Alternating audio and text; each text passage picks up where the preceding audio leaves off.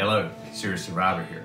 And today we're going to talk about 5 things that we should prepare, that we should take into consideration before an SHTF situation is directly upon us. So we're going to look at 5 things that will help us be better prepared and help us if we have to bug out, bug in, or whatever the situation may be, will help us in the initial stages greatly. And don't forget about the giveaway. The giveaway is the complete NBC or CBRN suit, and check out the channel for details on that. To enter the giveaway is very easy. You just simply have to subscribe to the channel, like the video, and leave a comment. The more videos that you leave a comment on, the better your odds will be at winning this gear. And looking forward to giving it away and finally getting a winner when we reach the 50,000 subscriber mark. But for this video, we're going to focus on things that we can do right now that will make us better prepared when an apocalyptic scenario does occur, whether this be a short-term or a long-term scenario. So let's get started. Number 5. Number 5, the first thing that we can do to begin to be as prepared as we can possibly be is to take into consideration factors such as health, dental. This is something we can prepare for before an apocalyptic scenario is upon us. Now, when it comes to preparing this type, it's really pretty easy, but it does require some dedication. To get ourselves in shape is not always the simplest or easiest thing to do. It does require a lot of work, and for some people, weight loss and things such as that. The better shape you're in when some type of situation does occur will increase your chances of survival.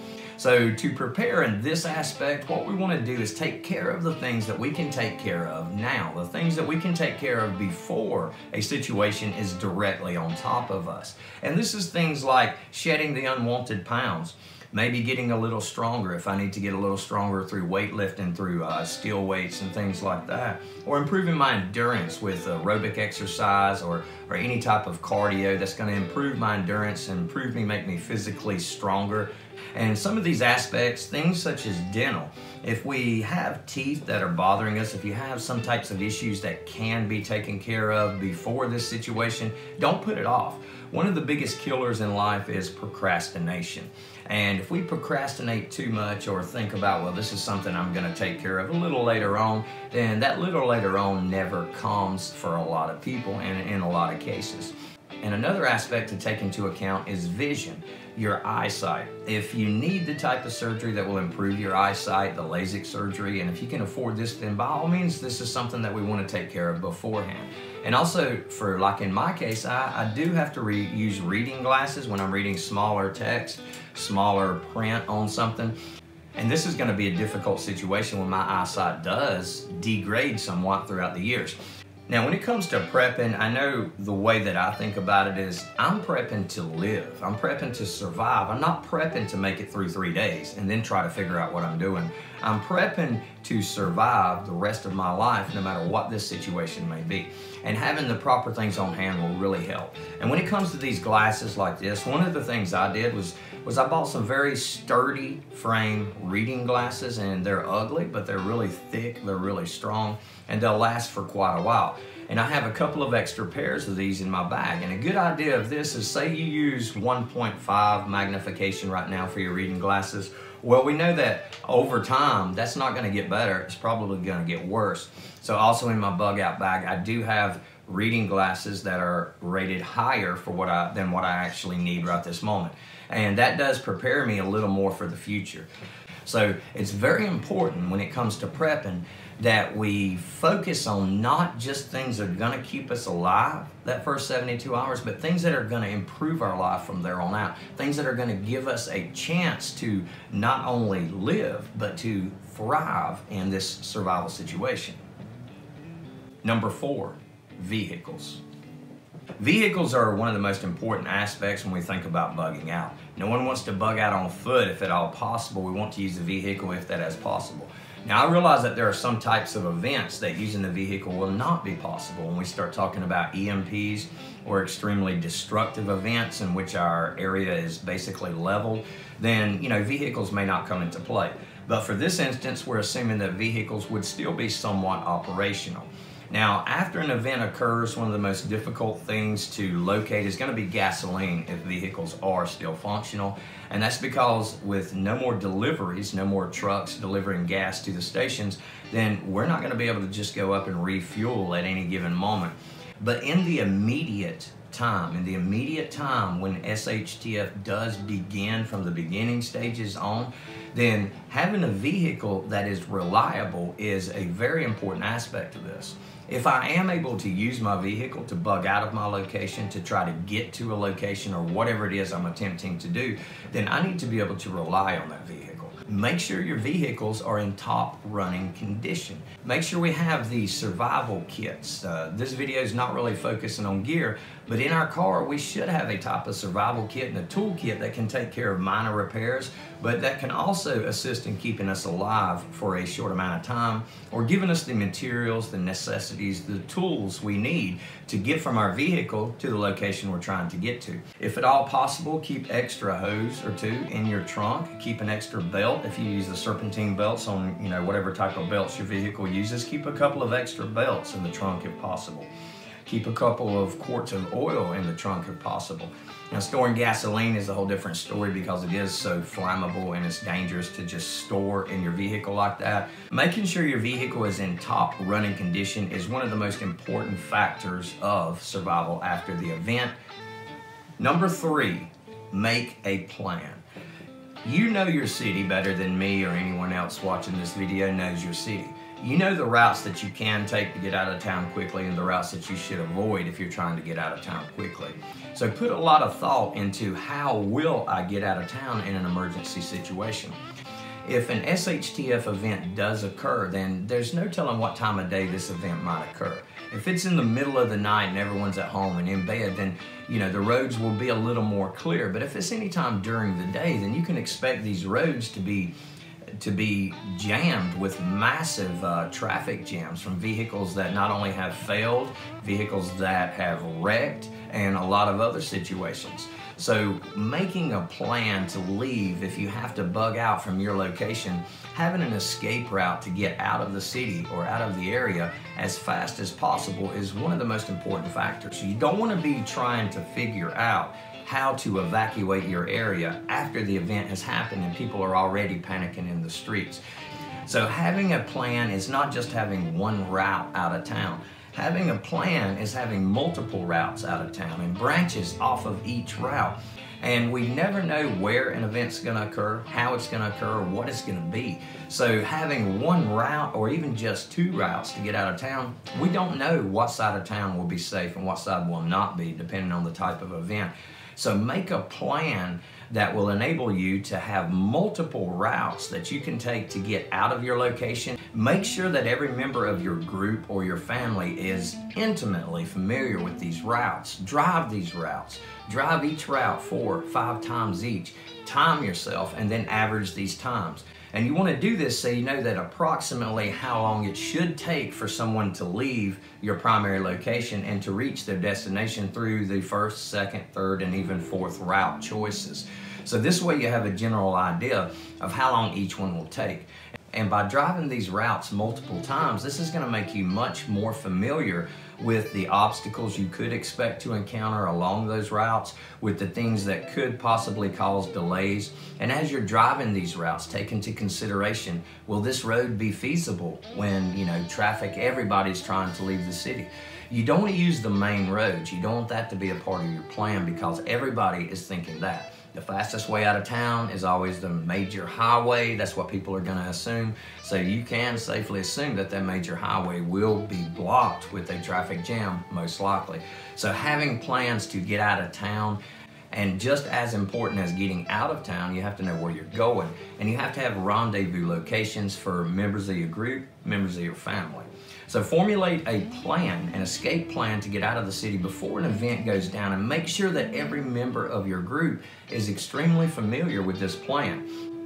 Next, and probably one of the most important factors of this, is hone your skills and abilities while you have the chance. If you don't know how to make fire and purify water, now is your chance, because this is not something that I want to try to pick up when the apocalypse does happen. This is something I need to know how to do now. And this is your basic skills, and talking a lot about your bug out gear also. This video is not focusing on gear, but gear without skills and gear without knowledge is dead weight. If I do not practice with my firearm, then there's a very good chance I'm not going to use it effectively in a firefight or in any type of survival situation.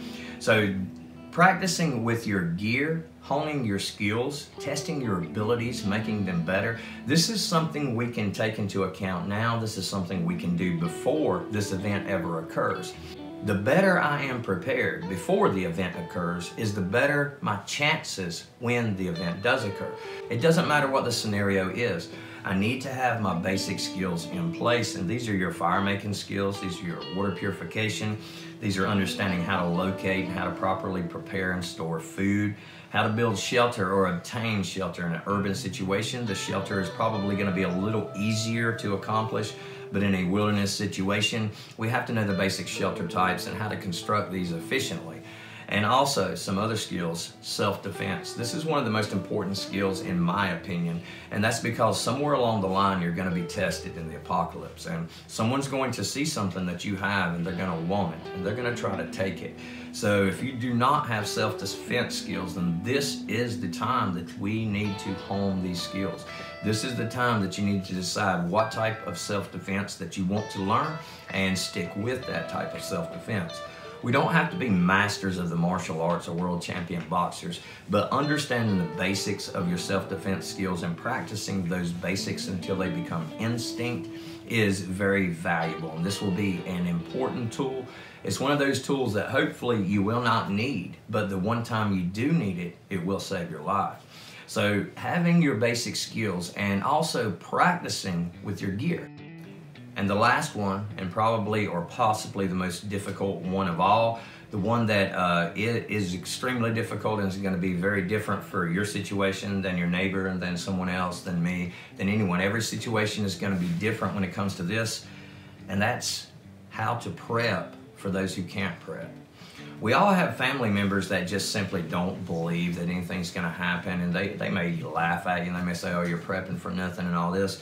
And those are not the people that I'm concerned about. They're smart enough. They should take they should take heed to what's going on in the world, and they should prepare themselves. What I'm talking about is the people that can't do it. The people that physically or mentally cannot prepare because they either don't have the physical ability or they don't have the mental capacity. And I don't mean that in a bad way, but I mean, when we're talking about like small children here, when you have children that are, under the age of 10, especially when they're very young children, then it's going to be difficult to sit down with this child and to really have them understand the seriousness of this type of event. Now, this is not something I'm going to sit down with a 2-year-old and talk about the end of the world tomorrow. I don't want to scare them to death. But what I'm saying is we have to think for them, and we have to take into consideration their needs and place those needs above ours, because it's not about us. Prepping is not about us. It's about the ones that follow us. It's about rebuilding and reestablishing and helping those who follow us and working together along the way. Now, when it comes to prepping for small children, every child's going to be different. Some have medical needs that have to be met. Some, are perfectly healthy. Some are not going to be able to deal with the situation. So every situation is going to be extremely difficult. And this is something you have to prep for.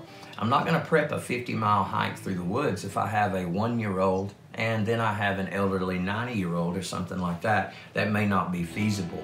We may have to take, and formulate a different plan and take this into consideration. And that's what I mean by this is the hardest part to compensate for. It's really hard to formulate a plan on how I'm going to get my 92-year-old grandmother from her location to a safe location that's way in the middle of nowhere. This is going to be extremely difficult.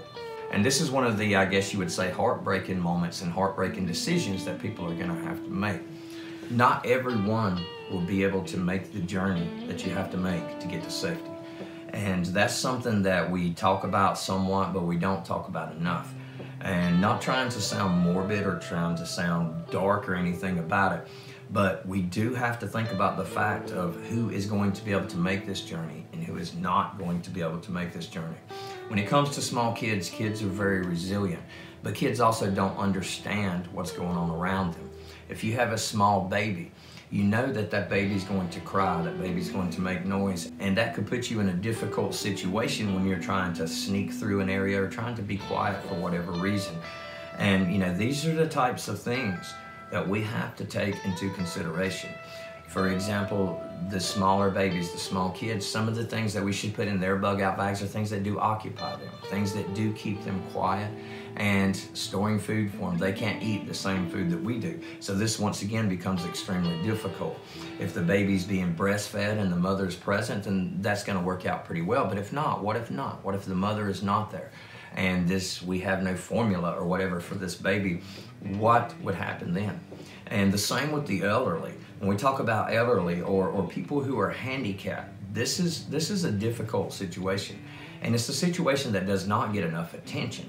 And there are no definitive answers out there as far as I should do this if I have someone who's a paraplegic, or I should do this if I have someone who is mentally handicapped. There's no yes or no definite do this or don't do that. It's going to be different for every situation, and this is a subject that we need to generate more discussion on the internet. Not enough preppers are talking about this.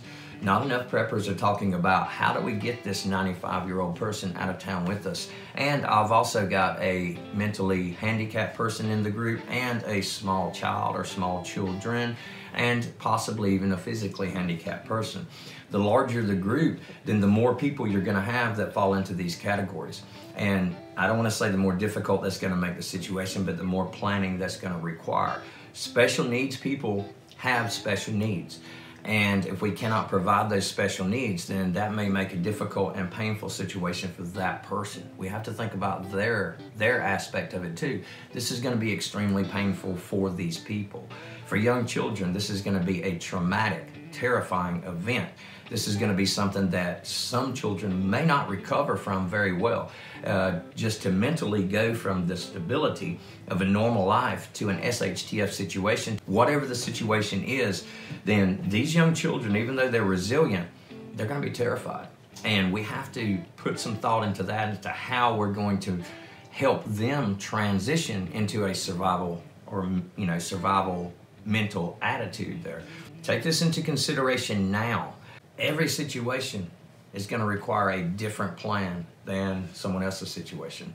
So basically what we're looking at with these groups of people, or these types of people, just saying, the young children, the elderly, the mentally handicapped, the physically handicapped, is if we don't put some time and thought into this right now, into how to help these people and how to help them transition into a rebuilding type of mindset and surviving through the initial apocalyptic scenario, if we don't put this thought into it now, then it's probably going to be too late when the event occurs.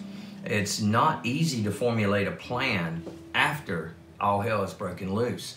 It's not going to be easy to determine which way should I get out of town when the streets are already full with people rioting, people looting, and things like that.